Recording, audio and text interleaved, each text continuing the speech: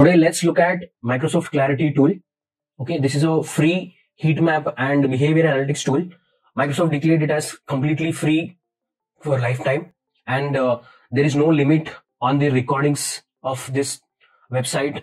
Okay, so let's go and set up Microsoft Clarity and how to set up it, how to see the recordings, okay, and how to analyze our website analytics, okay, and make changes accordingly to improve the performance of the website. Okay, if you are starting, just go click on sign up and sign up with any of them. I have already set it up. I am going to sign in, okay, using my Google account.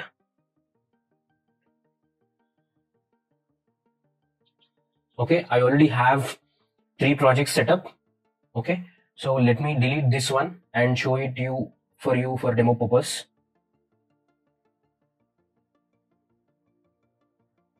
Okay,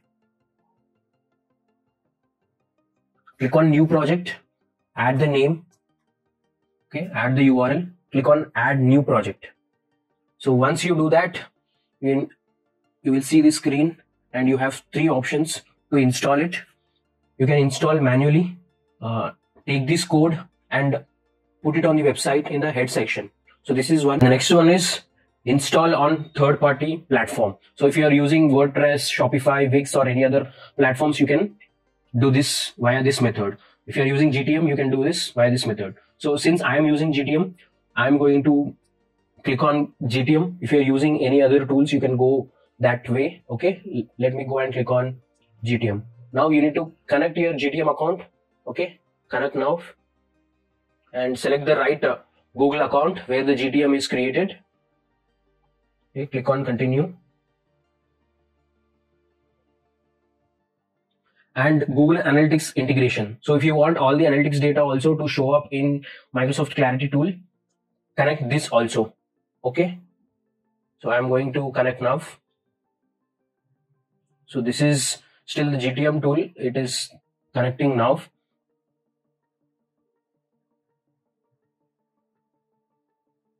Okay, this is connected. Now let's go and connect Google Analytics.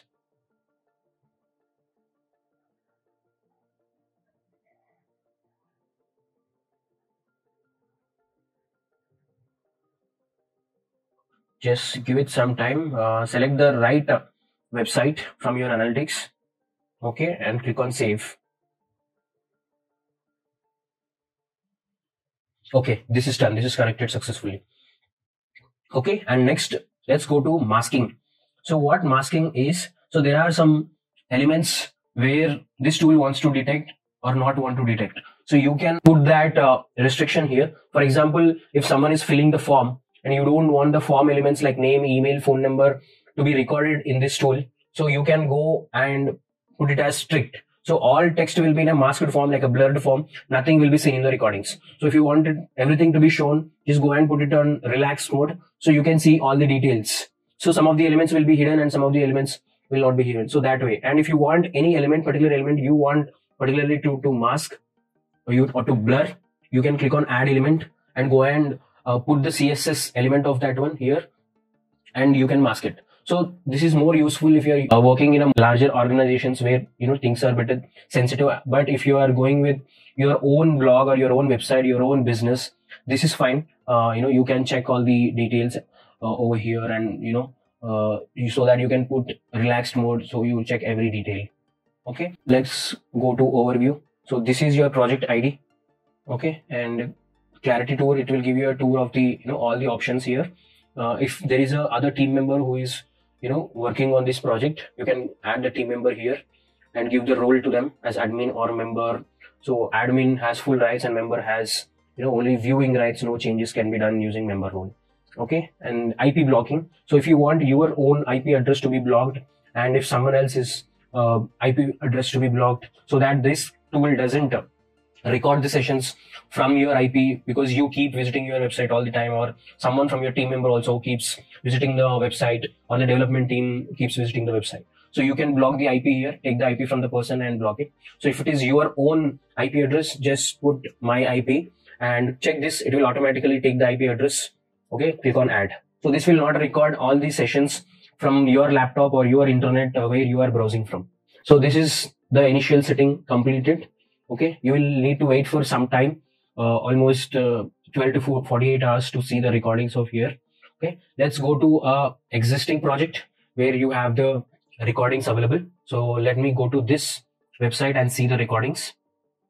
So here you have three things. This is the dashboard, you have recordings, and you have heat maps. Okay, and Google Analytics, by default, all the data from Google Analytics will be pulled here because we connected the Google Analytics one. Settings, we already have seen this one. So this is a dashboard, and when you click show more, it will go and take it into show all the in-depth details. So let's go and look at recordings. So here all the recordings will be appearing to you. So just click here and the recording will start playing. So now if you see here, this is a mobile Android India. So this came from India and this is a mobile view and this is recorded. So how the user is moving on your site, this is exactly how this is recorded and it is showing to us. Okay, you can fast forward it. So this is also a mobile Android India and 38 seconds and 1 click this happened. So again, go next.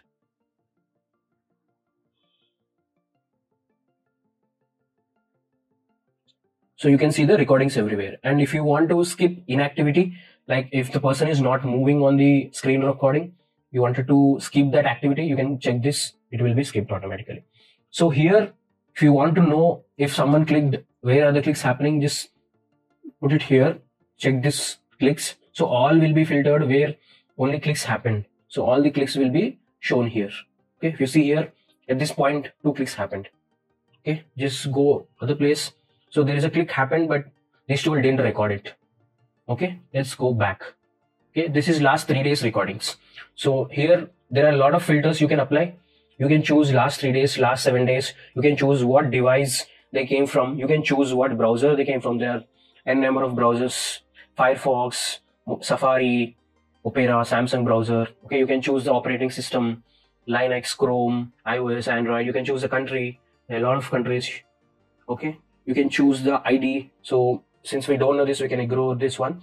And user action, based on the user action. If someone has clicked on it, so the clicks are again divided as reach clicks, dead clicks, and scrolling, excessive scrolling. Okay, they have scrolled throughout the page. Okay, quick backs. So this is like quickly return to the previous page. So you can, based on their user action, you can, check this one, filter this one, and put the recordings and see them. Okay, and the path. So if you want to see any particular URL, okay, you can put the path of that one, like particular URL, just put the name there and see the recordings of them. Okay, and referring sites. For example, if you get a lot of traffic from X site, you can put that X site and look at the recordings and the source. So if you want to get, if you want to see the recordings from Google, Bing, or Yahoo, Yandex, YouTube, you can, filter all the sources here and put the same way Medium. Okay, what medium, direct referral, or organic that way, or campaign. If you have, set up any UTM campaigns for your website, and if you're running some Google ads, Facebook ads, or anything like that, you can select by campaign. So all those will be coming here. If you're running any ads, all the campaign setup, campaign names will be coming here. And next one is channel. So this is almost the same here. And session duration. If you want to see the, session duration, like where the person have spent, more than, 10 minutes. So you can look at, minimum 10 and maximum, 20, 30 like that. You can filter by the session duration also, and the page duration also, and page size, and screen resolution, or, visible page, hidden page. And you have completely different, filters available for you. And you have predefined filters here also. Okay, so this way you can look at each and every, thing on your website, each and every element, where they are clicking, how the users are going, in which devices, in which browser, in which country. Okay, and what they are doing, are they clicking or not, are they scrolling your page, how much time they are, from where the source is there, almost everything what you see on Google Analytics you can see, plus the recordings. You can see exactly how a person's behavior on your website. The whole recording will be available here. Okay, so this is about recordings. Go check that, implement on your website. Go check all your website analytics data, and accordingly plan what changes to make on the website, where people are interacting more. All these data you gather and make changes to your website, so you improve the performance of the website. Analyze your contact us pages, analyze your main business pages, see how the person is viewing the website, and make the changes accordingly. So you will see tremendous results. Okay, now let's go to heat maps. So this is simply like a map, okay, and it gives completely how people are behaving, like on which area of your website people are behaving, and how they're clicking and scrolling pattern. All these details will be seen here. Okay, so let's go here. So these are some of the popular pages. I clicked on it.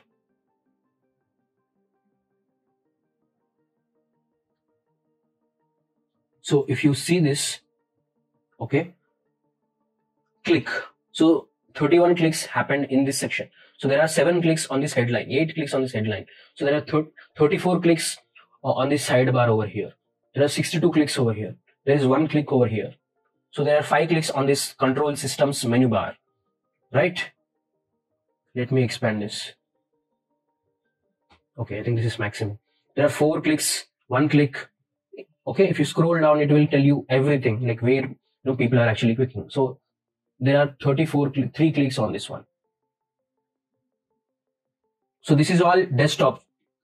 Okay, if I go to mobile, how they are behaving on mobile. So all the people who came to this URL from the mobile one will be seen here. From the desktop, you will be seen here. So you can check here how people are interacting on your mobile site and make changes if any. Okay, so this looks fine. So nothing, I don't see any errors or nothing I can see here. So everything looks fine.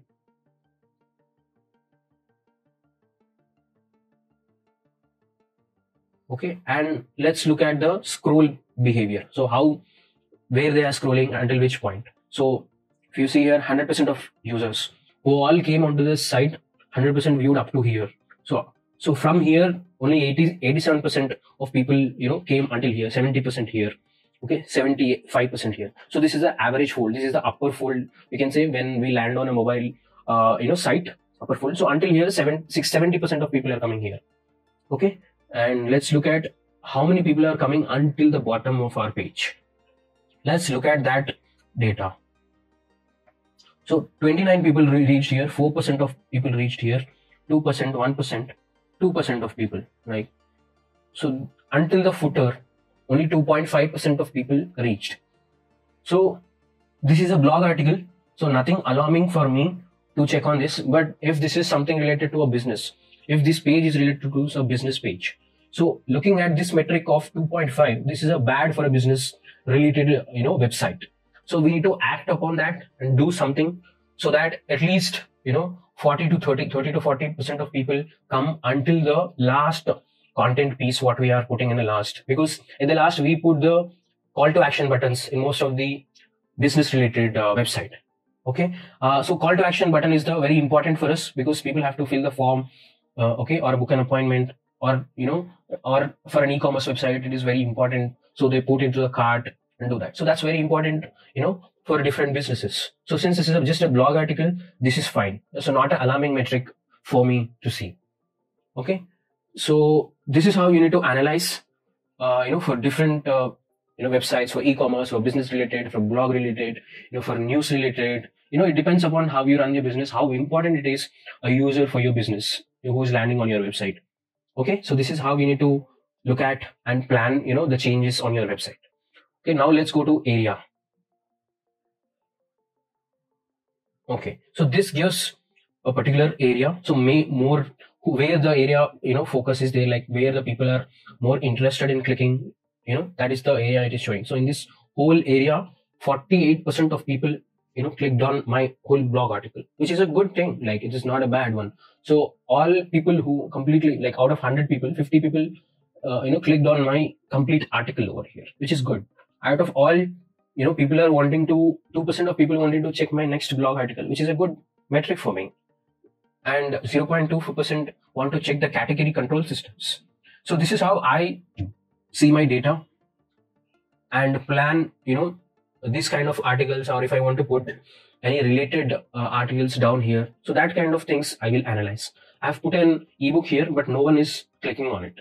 So this is after analyzing, so many pages.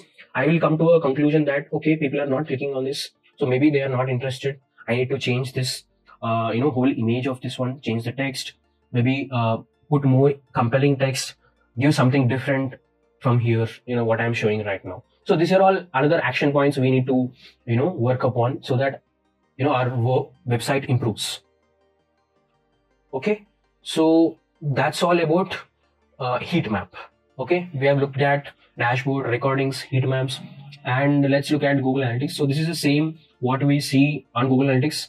Since we connected, the same data is coming here. So if you want to look at the whole recordings plus analytics data, so we have to connect both of them and look the data at same dashboard, which is good. And here, if you see in the last 7 days, the majority of the traffic is coming from India, Kenya, US, Bangladesh, Philippines, Pakistan. And if you look at 62% of them are mobile and 36 are desktop and remaining on tablet. So these are my popular pages in last 7 days. Okay, this is the high level dashboard from Google Analytics I would want to look at. So which is good. And if you look at the sessions, how the trend has been, in the last 10 days, 7 days, we can look at last 30 days trend. So actually it increased, the session has increased. So it was average 700. It has increased to 1000.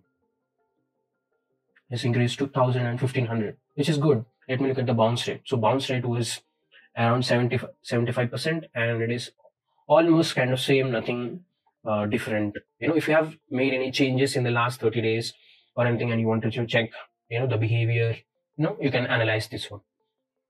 And session duration, it increased in last 30 days. So it was 157, around 160, and it increased to almost to 200, I can say, almost 200. So it increased.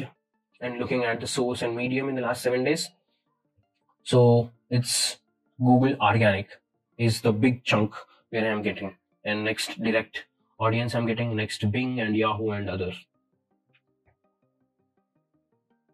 Same. So Google Organic is the highest traffic, source for me. And sessions by device. So mobiles, I'm getting a lot of traffic from mobiles. So almost 64%, which is great. So that's all for today. I hope you liked this tutorial on Microsoft Clarity. It's really an amazing tool.